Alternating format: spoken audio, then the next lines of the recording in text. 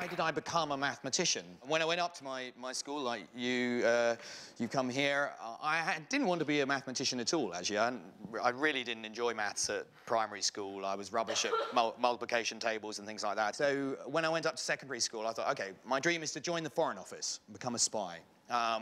So I thought, Foreign Office, OK, that's all about languages.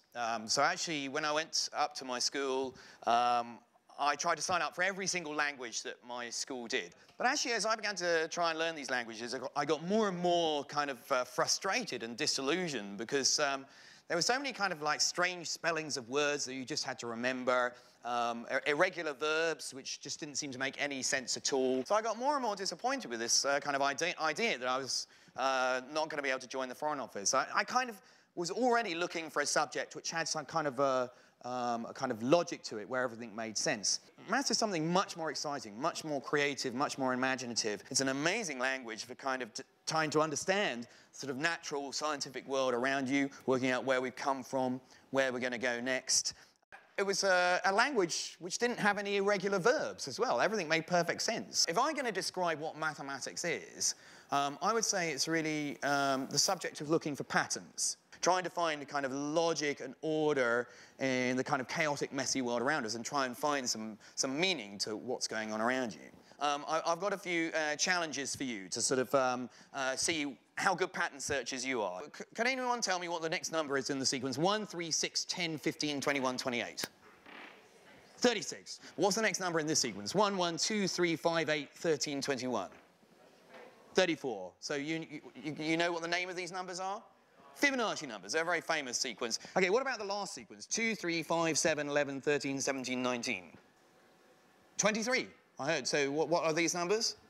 They're prime numbers, exactly. For me, are the most important numbers in the whole of my subject. Euclid, in one of the great sort of first theorems of mathematics, proved that primes, there are infinitely many primes. So I'm going to try and explain this proof, and I'm going to use my football team to try and explain it. Our first season in this league, we came rock bottom under the Hackney Martians, which was really humiliating. But I thought, OK, look, we've got to do something about this. And actually, it was about the same time that David Beckham moved to Real Madrid. And everyone was talking about this shirt that he chose because he had the number 23 shirt. I thought, OK, maybe he chose it because it's a prime number, and perhaps primes help you in football, I don't know. And then I started to look, and Real Madrid, actually, all the key players at the time, they were all playing in prime number shirts. Maybe there's some secret, so maybe we can use prime numbers. So actually, the next season, I got our Recreativo Hackney to change our kit, and we all play in prime numbers now. And it transformed our season.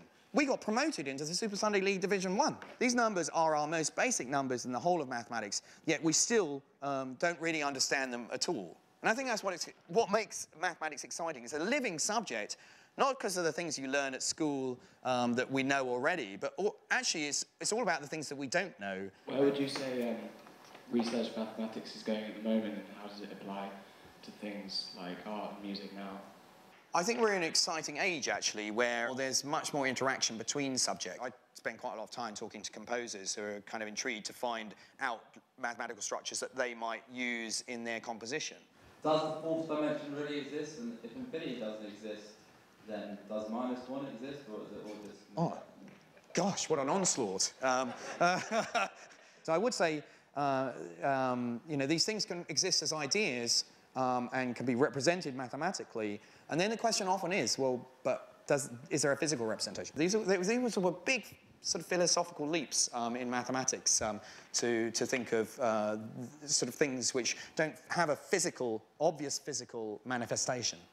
I went to a state comprehensive school, so for me, this audience is very close to my heart, and I want to try and give the schools like I went to the opportunity to see some of the best speakers that's around in this country.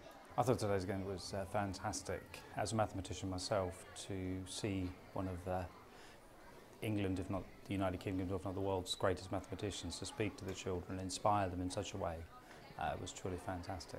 I really liked his discussion of the primes, you know, that you could tell that was something he was really passionate about. I found today's event interesting and engaging, and you could really see how passionate he was about mathematics. I think it was a very good way to look at maths. It was very provocative for me. It provoked thought, so I think it was a very interesting talk.